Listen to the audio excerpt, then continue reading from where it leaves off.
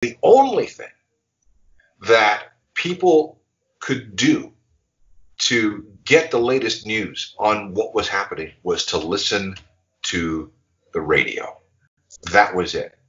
And I remember that day being, okay, this is our JFK moment. This is our John Lennon was shot moment. This is our Elvis Presley died moment. Everybody is depending on us to tell them what's going on.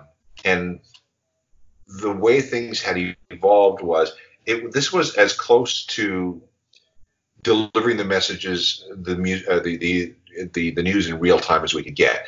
Now, we had a teletype which would spit out the news, from all the different news services. So they were the ones who were gathering the news on our behalf. The only other thing that we could do is get on the phone and call anybody that we might know in Seattle or somebody associated with the band